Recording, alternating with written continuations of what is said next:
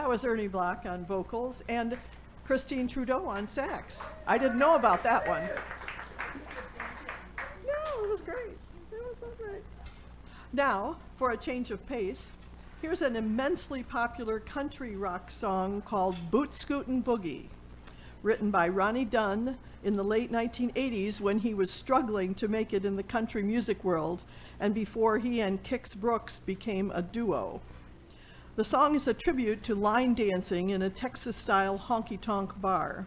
It was first recorded by the band Asleep at the Wheel in 1990, but Brooks and Dunn's 1992 recording was a #1 hit single on the US Billboard Hot Country Singles chart.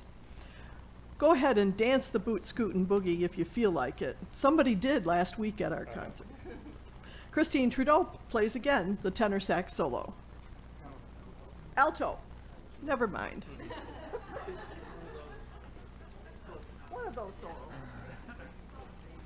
Seen one sax, you've seen them all.